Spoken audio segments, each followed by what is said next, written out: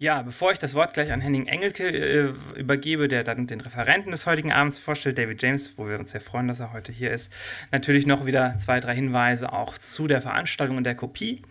Wir haben heute eine Kopie, die per se ein lautes Brummen mit sich hat, mit sich trägt. Und wir haben alles versucht, es leise zu machen, bis wir erfahren haben, dass es auf jeden Fall von der Aufnahme selbst stammt. Darauf wird David James auch noch nachher eingehen. Da bitte also nicht sich gestört fühlen. Das ist tatsächlich die bestmögliche Variante, die von diesem Film vorliegt, die uns das MoMA geschickt hat. Wir machen wie immer eine Pause nach der Lecture. Das Filmcafé hat geöffnet bis 21:30 Uhr. Danach hat es geschlossen. Das heißt, Sie können in der Pause dann auch nochmal Getränke holen. Ich soll wieder darauf hinweisen, dass Sie nicht die Notausgänge zum Rauchen verwenden sollen, da das ein Problem bei uns im Haus auslöst. Also bitte dann einfach hochgehen zum Haupteingang und dort dann rauchen wir. Durch den Gong signalisieren wir, was dann weitergeht. Genau. Und natürlich auch noch ein Hinweis, der noch nicht angekündigt war und der vielleicht für regelmäßige Besucher dieser Reihe interessant ist. Wir haben beschlossen, dass wir eine Abschlussdiskussion zusätzlich machen werden, und zwar eine Woche nach der letzten Lecture, am Donnerstag, den 17. Juli, wo dann die 4 Organisatoren, Regine Prange, Henning Engelke, Vinzenz Hediger und Marc Siegel, gemeinsam hier vorne sitzen werden in einer Podiumsdiskussion und nochmal darüber diskutieren, was denn jetzt nun die Ergebnisse von Easier Than Painting sind. Und ja, das können Sie sich schon mal vormerken, das wird mit Sicherheit eine spannende Runde, und jetzt übergebe ich das Wort an Henning Engelke. Schönen Abend.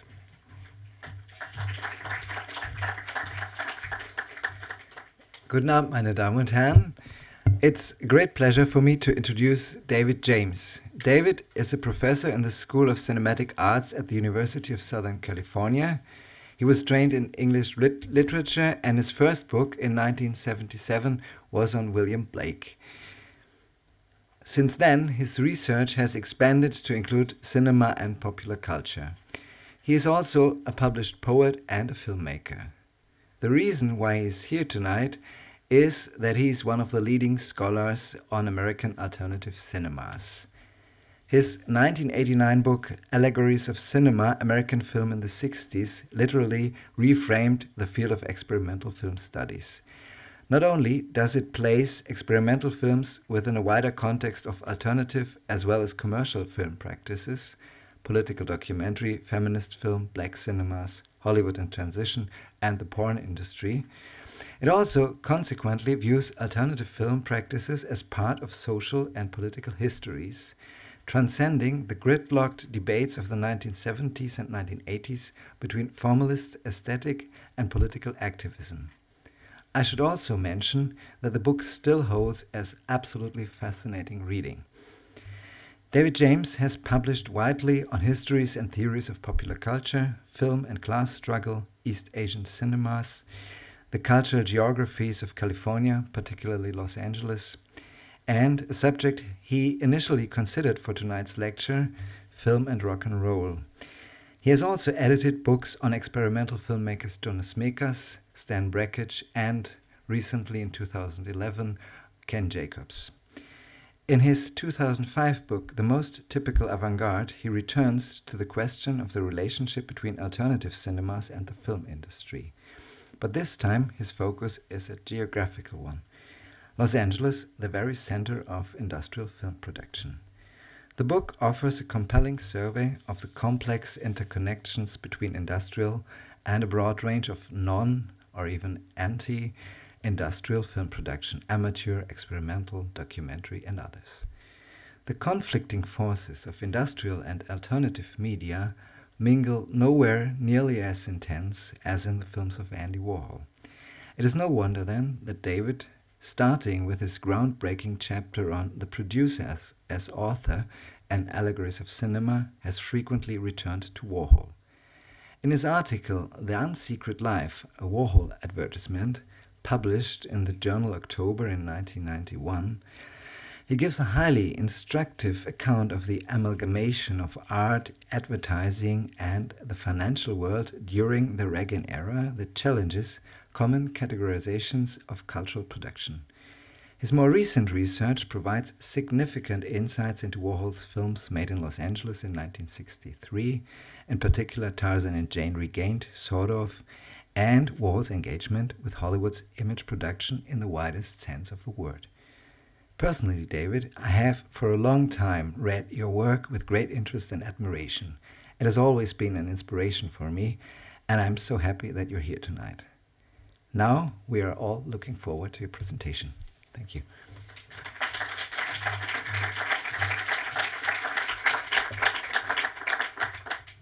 Thank you, Henning. I'd like to say that that was the nicest introduction I've ever had. It was extremely gratifying to me, and I'm very grateful. Thank you so very much. Thank you for coming. I'm embarrassed that I can't speak with you in German, but please accept my thanks for allowing me to speak in English.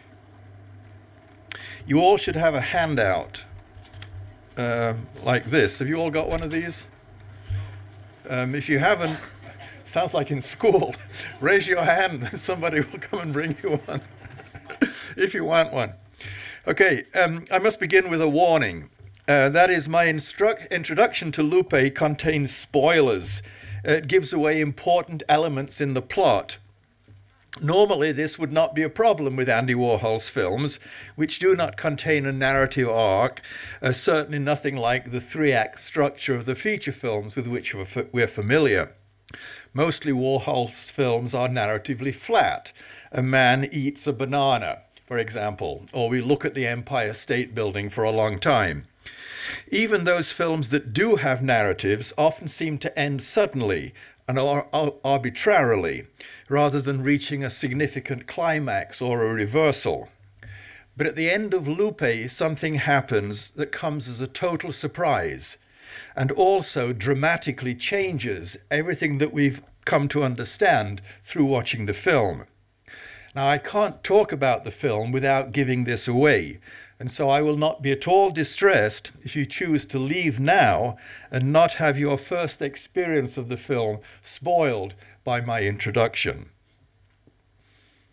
Okay, you're all going to stay. Okay. Avant-garde films have historically had a wide spectrum of relations with the commercial film industry. At one extreme are practices that evolved entirely outside Hollywood's institutions and styles. In the United States, filmmakers including Maya Deren, Stan Brakhage, and Jonas Mekas exemplify this direction. At the other end, filmmakers whose work and careers involve various kinds of dialogue and other productive relations with Hollywood. Andy Warhol exemplifies this second group. He began in 1963 of a film of a man sleeping. I think it's screened in this series, right? And so perhaps you've seen it.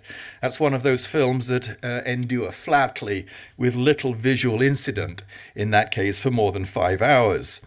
The film posed a challenge to the viewer and a resistance to the pleasure of the commercial cinema as severe as anything by Brakhage. But over the next decade, for his subject matter, style, and mode of production, he gradually, though unevenly, turned toward Hollywood and toward Hollywood genres. And at last, with Heat and Flesh for Frankenstein and other features that Paul Morrissey directed for him, he became a producer of films designed to compete with Hollywood on its own terms.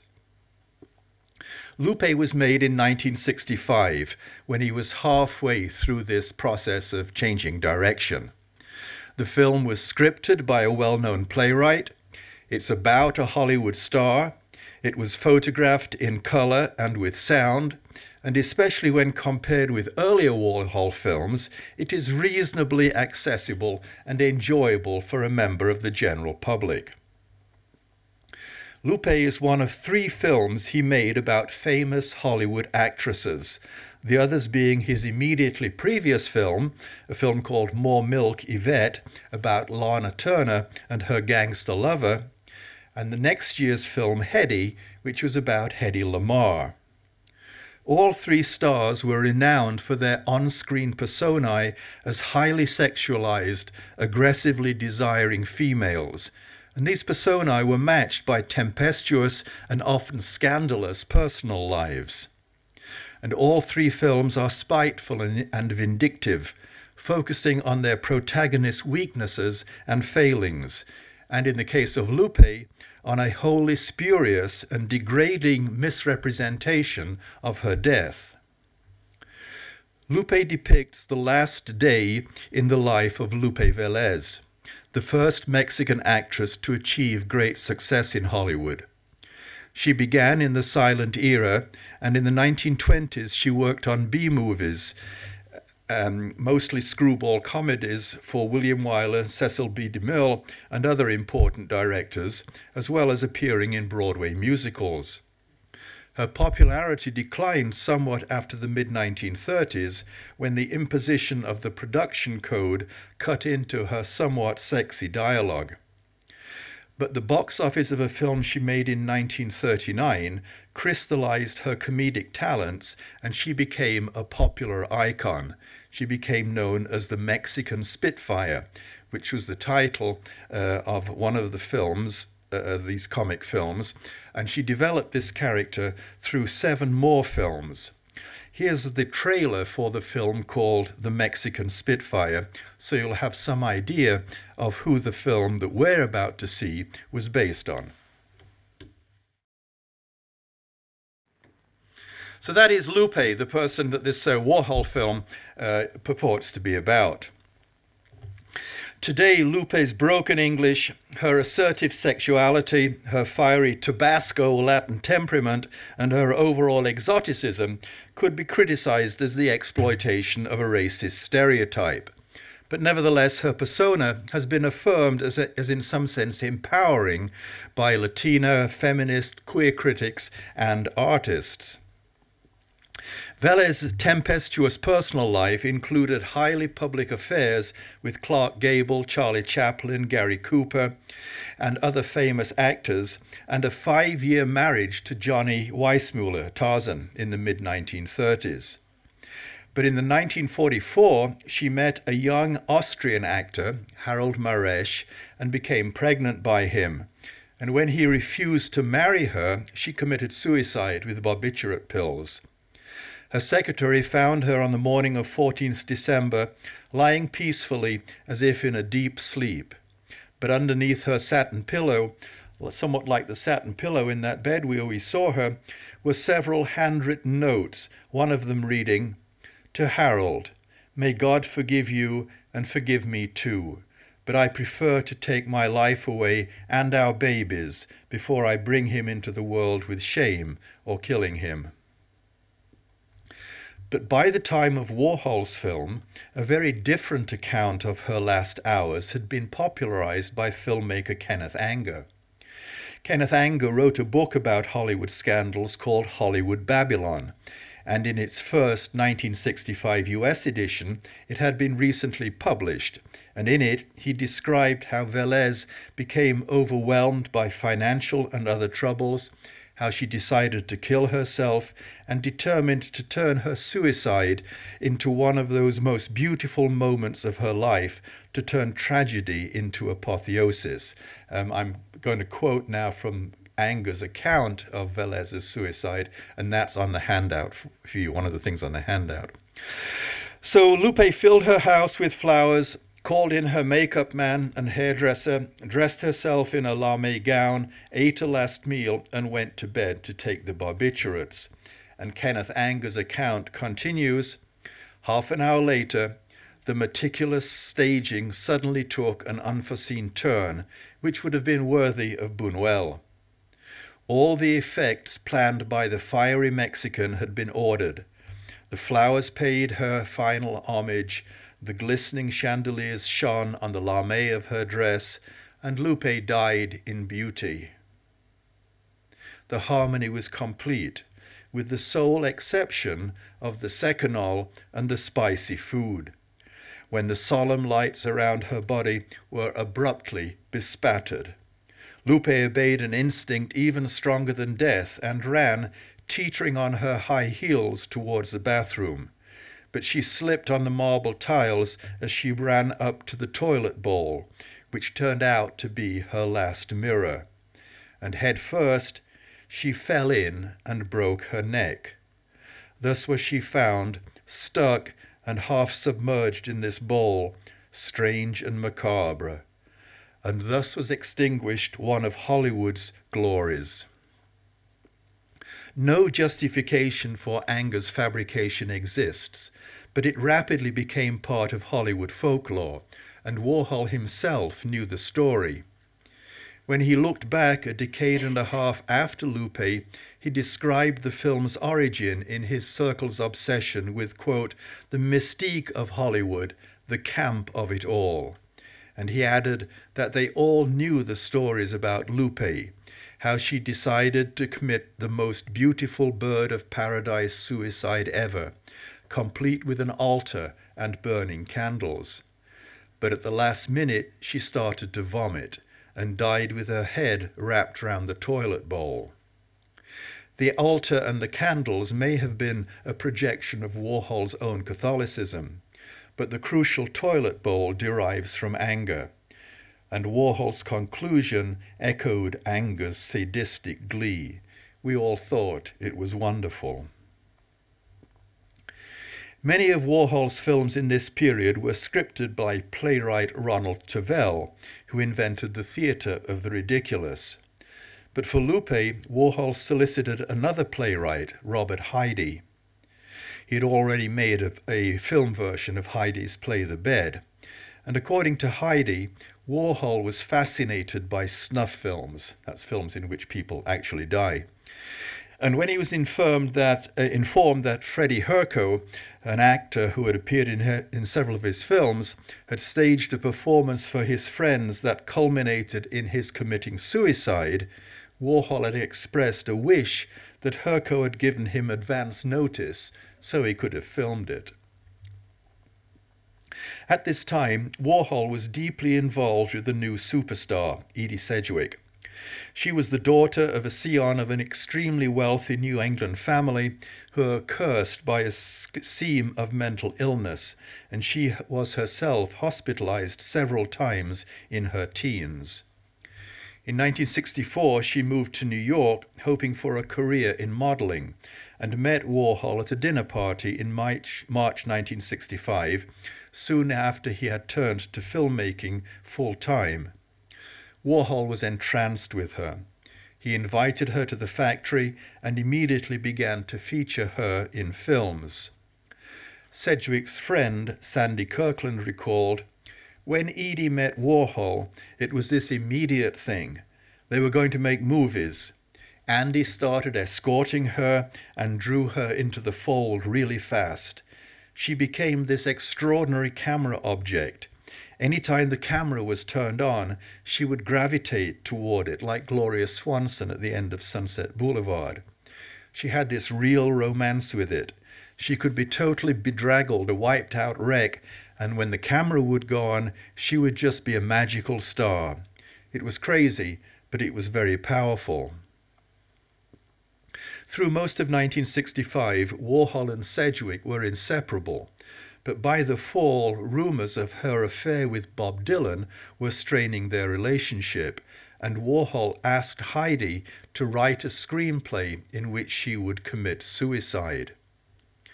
Heide was a friend of Kenneth Anger. He knew Hollywood Babylon, and he had the idea of using Anger's account of Lupe's death as the vehicle for a suicide narrative for Edie. Anger did not like Warhol, but he didn't object to Heide's plan, and so Heide wrote a screenplay called The Death of Lupe Vélez and gave copies to both Warhol and Sedgwick. Sometime later, Heide arranged to discuss the project with him, but when he met Edie, who was in Dylan's company at that time, at a bar in Greenwich Village, she told him that they had filmed it already the previous night. The film begins by following Heide's script. It opens with Lupe curled up in bed wearing negligee, but after that, few traces of the script recur. This was common practice for Warhol, to commission a screenplay, but then to impede its usage by, for example, not letting the actors see it until just before shooting. But for Edie, it didn't make much difference because in any case, she was usually too stoned to memorize her lines. Nevertheless, it is clear that the motive for Lupe was Warhol's desire to film Sedgwick's suicide. The account of Vélez's death that Heidi took from Anger's book simply provided the dramatic frame in which it could be improvised. On the evening Sedgwick mentioned in December 1965, she, Warhol and several others went to an apartment belonging to a prominent hostess at the Gotha building at 72nd Street and Central Park West. That is the apartment building in which John Lennon was living when he was murdered outside it 15 years later. Warhol photographed the film himself using his Oricon camera, one that during shooting recorded sound directly onto the film on an optical track. Problems with the processing of this film resulted in the soundtrack being very, very poor. And when you watch it, you will hear continuous buzzing all the way through, and only occasionally will you be able to make out fragments of dialogue. This is not the projectionist's fault. The projectionists have been very good, but it is a property of the film itself, not of the projection apparatus here. Warhol photographed 3 1200-foot reels of 16mm Ektachrome of Sedgwick ostensibly playing Vélez on the last day of her life, and to each reel of 1200-foot takes, he affixed a 100-foot roll of her lying on the floor with her head in the toilet. Lupe, as it was released, comprised of 2 of these reels. The third reel was screened once, but has not been screened since and has not been restored. Since you're going to see it, I'm not going to describe the film anymore, but I've already given away the most important fact: the 2 100-foot reels of Lupe dead that ends the continuous 1200-foot takes of her last morning and her last evening. Until Warhol withdrew his films from circulation in 1970, Lupe was distributed with instructions that it could be projected as a single-screen 72-minute film or as a 36-minute twin-screen film with reel 1, the morning, on the left, and reel 2, the evening, on the right. We are not going to screen the 2-screen version, but just to remind you what it looks like, here's a few minutes of a film that in this respect is very similar. This is Inner and Outer Space, which again features Edie in 2 screens, each facing the other. Could you screen the fragment from Inner and Outer Space, please?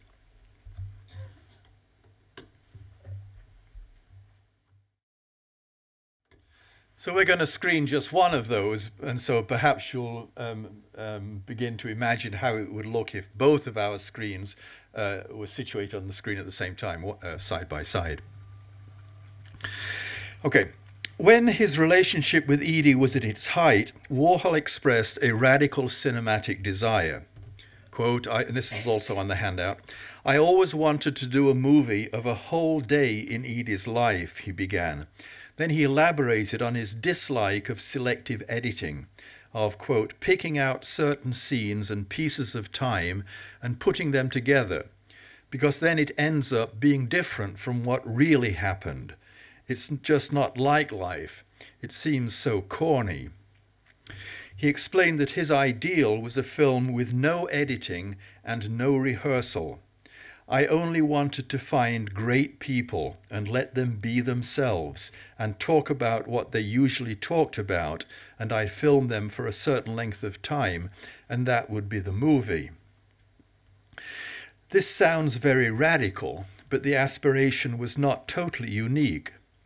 The prizing of unedited documentary realism recalls especially Cesare Zavattini, a theorist and screenwriter of Italian neorealism, who once said, "The ideal film would be 90 minutes of the life of a man to whom nothing happens." and it also, and more immediately, resembles the then innovative observational principles of Ricky Leacock and the contemporary US cinema verite, or direct cinema. And this urge towards unmediated realism is reflected in many elements of Warhol's actual filmmaking up to this point. The basic situation at the core of each of the 472 screen tests, for example, where Warhol invited a subject simply to be himself or herself in the most fundamental cinematic situation, alone in front of a 60mm camera for a 100-foot roll of film. But even when Warhol's filmmaking appears to resemble the non-interventionist, voyeuristic recording of an innocent and unknown subject simply being themselves, in practice it was also inhabited by the opposite, the implication that the self was unstable, elusive and constructed, rather than authentic and integral. This other idea of the self as performance was quite common at the time, and had in fact been expressed in a very famous essay published the year before by Susan Sontag, in which she wrote, quote, "To perceive camp in objects and persons is to understand being as playing a role. It is the farthest extension in sensibility of the metaphor of life as theatre." And you remember that Warhol's statement that he'd been interested in the mystique of Hollywood, the camp of it all. Warhol's cinema implies two major registers in which this imaginary self-construction is staged. First, immediate self-dramatization in the medium of film, and second, imaginary self-dramatization in the media system as a whole, for which the movie camera functions as a metonym. Though the screen tests may parody the real Hollywood screen tests, nevertheless they always contain the implication that, if you were successful, if the camera liked you, you might be admitted to prominence in Warhol's parody of the studio system, and that contained the possibility of migrating beyond it and into the public media system as a whole, as indeed happened in some way to some of the superstars. For Warhol's own obsession with media icons who are enshrined in a halo of glamour and celebrity is matched by its utopian inverse, the possibility that any member of the general public might gain access to this system. In the future, everyone will be famous for 15 minutes. Since anyone who hopes to be famous, if only for 15 minutes, must negotiate a public identity, a number of Warhol's films revolve around the fabrication and erosion of personal identity in a media-saturated environment where the possibility of an autonomous selfhood has become remote. As I said, in these contexts, the self is not an intrinsic, stable reality, but rather a role that was provisional, performed rather than revealed. It could only be improvised within the mirror of the filmmaking apparatus, in the mirror provided by the context of the people surrounding the filming, and by implication within the mirror of the attention of the media apparatus as a whole.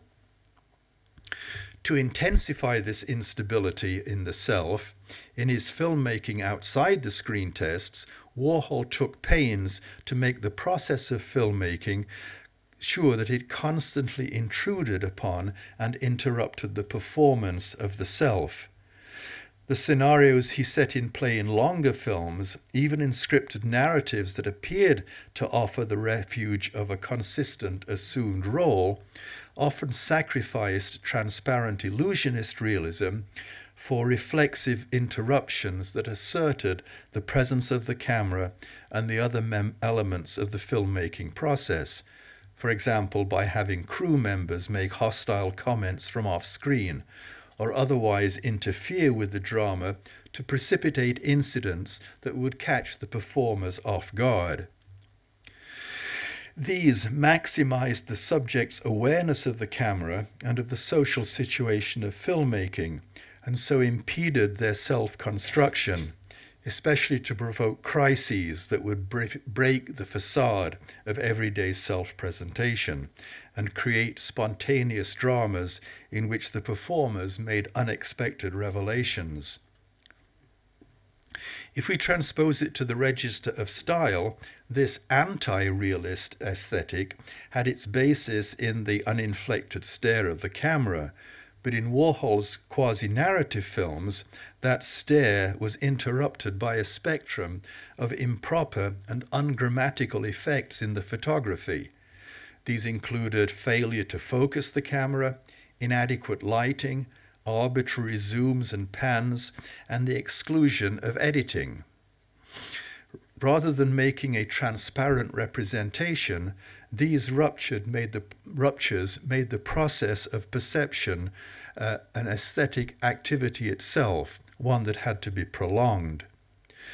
These technical irregularities may have originated in accidents caused by Warhol's initial unfamiliarity with film technology, but even when he became proficient, he continued to cultivate deliberate infractions of standard film style that assault the protagonist with willful filmic incompetence.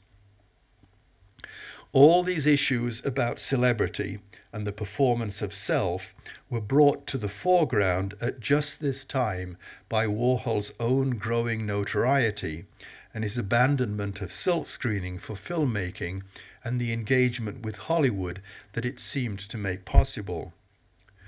During the first part of 1965, when Warhol was involved with Sedgwick, both of them emerged into an unprecedented celebrity, and the two used each other to promote their fame. Early in 1965, Warhol, Sedgwick, and the Superstars had been featured in prominent stories in the national press, including spreads in Life magazine and the New York Times.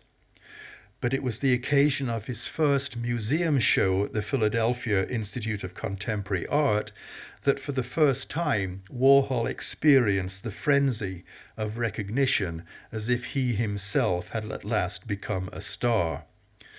On October the 8th, 1965, 2 months before Lupe was shot, on the opening night of that show, the museum was taken over by a huge crowd of rowdy kids, estimated by Warhol to number 4,000, all chanting, "Edie and Andy, Edie and Andy."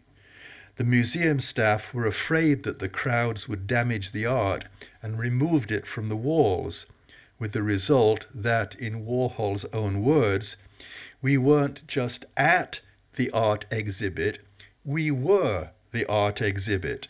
We were the art incarnate." The same month as this show, they appeared together on national television on the Merv Griffin Show, where the host introduced them as the two leading exponents of the new scene. Sedgwick was clearly much more comfortable with media attention, and Warhol tended to speak through her. Here's a clip of Edie and Andy on the Merv Griffin Show in 1965.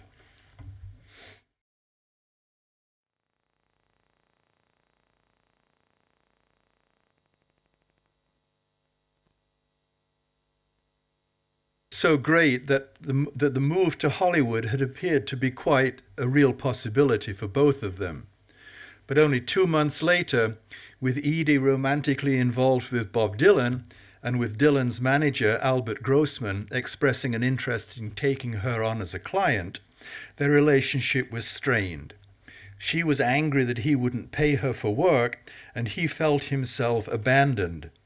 And in Lupe, he imagined her as a Hollywood star, but subjected her to a cruelly punitive death.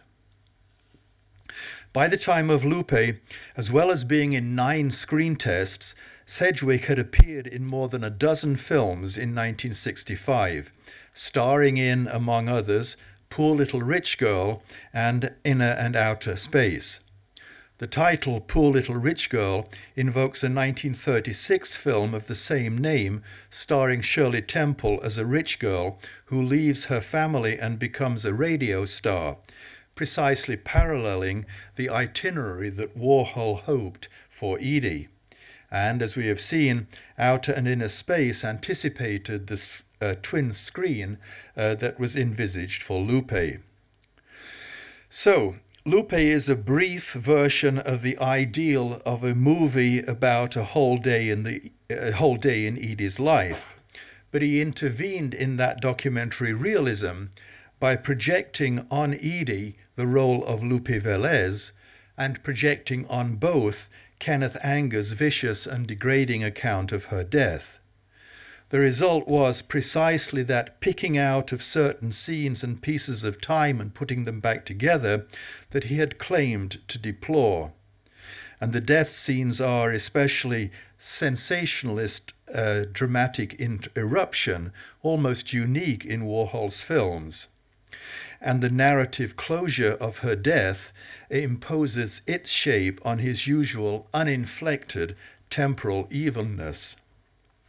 But on the other hand, the combination of technical competence and restraint allows the portrait to be relatively conventionally aestheticized and relatively unchallenging. Warhol shot it in a well-appointed apartment with proper lighting, and the camera is in focus throughout, with the tripod mounting allowing him to zoom and pan smoothly. And the only assaultive technical irregularity is the very poor sound quality.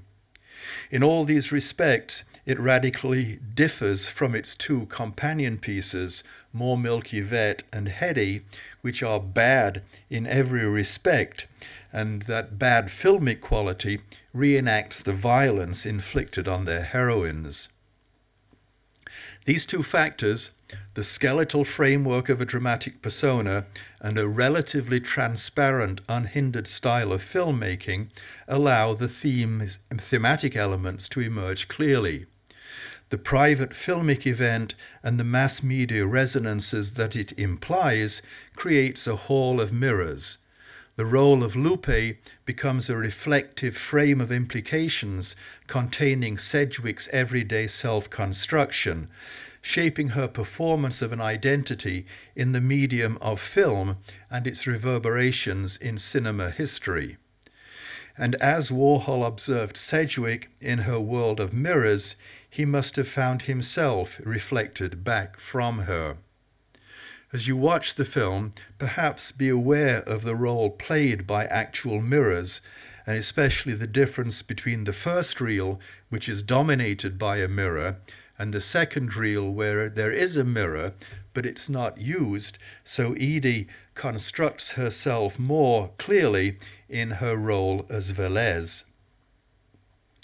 Though Edie does not actually die in the long take, she appears to be at the edge of her tether, as if she were actually on the verge of one of the many nervous breakdowns that had institutionalized her.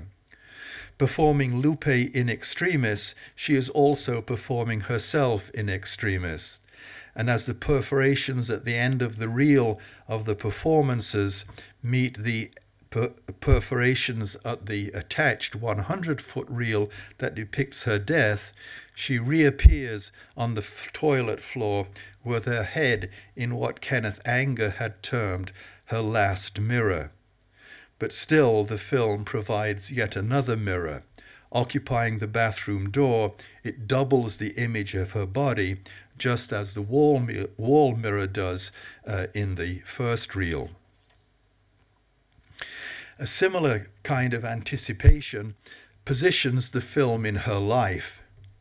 Though neither Warhol nor Grossman actually made her a Hollywood star, half a decade after Lupe, Edie did star in a semi-autobiographical, theatrically released exploitation feature called Ciao Manhattan. In it, she essentially played herself as Susan's superstar, returning to the California nursing homes and reckless promiscuity, a mentally ill drug addict, she played a mentally ill drug addict. And then 3 months after finishing it, she died of what the Santa Barbara coroner described as acute barbiturate poisoning. Unlike Vélez, Sedgwick became a celebrity by playing herself, and her role as Vélez was the apotheosis of her life and art, and in both she was a film star who died from self-administered drugs. Both Edie and Lamar were actors, players who held a mirror up to nature, but the nature they mirrored was their own self-construction and ultimately their self-destruction. There's no evidence to suggest that Warhol's interest in Vélez specifically was fueled by anything other than Anger's account of her death. Nevertheless, one can conjecture that his personal involvement in Edie and in Edie as Vélez reflected some deep, if oblique, personal psychic investment that makes the mirrorings in the film also resonate in the events behind it. In filming Sedgwick, Warhol was in some sense filming himself, or an ideal version of himself. When they were most closely identified, Warhol and Sedgwick emphasized their visual resemblance, dressing in similar clothes, for example, and she spraying her hair silver to match his wig. A comment by poet René Picard pinpoints the fantasy projection of him into her. In this period he wrote, "Edie was pasted up to look just like him, but looking so good." And it is supported by Truman Capote's observation, "I think Edie was something Andy would like to have been. He was transposing himself onto her like Pygmalion. Andy Warhol would like to have been Edie Sedgwick. He would have liked to have been a charming, well-born debutante from Boston." When Warhol staged Vélez's death, it was not in her fake Mexican hacienda, but in the apartment of a wealthy, well-born woman. And we wonder, did he mobilize her there as his ideal self? And did he then dramatize his anxiety about losing her by brutally killing her, leaving her corpse to observe itself in its last mirror? One can't help recalling his sardonic remark on Vélez's death. "We thought it was wonderful." Thank you.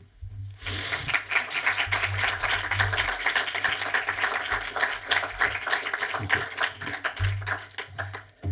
Ja, thank you very much, David James. Und ja, wie gesagt, jetzt 10 Minuten Umbaupause. Sie können noch mal rausgehen. Das Café hat auch noch offen. Durch den Gong werden wir signalisieren, wenn es weitergeht. Bis gleich.